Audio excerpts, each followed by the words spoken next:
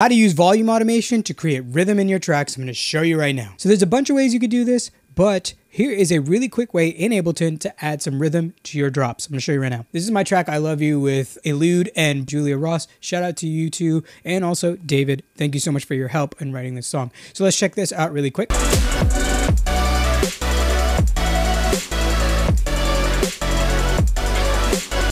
In Ableton, you can hit the letter A, bring up your automation lanes, and select the track volume as one of the automation things that you can do. And then it'll bring you up with this thing. So in the song here, all I did was I zoomed in, and on each bar, I selected half of the bar and then held shift in the middle. You can decrease and increase by that selection. So now you're creating this really like rigid square. So it sounds like you're turning it on and turning it off.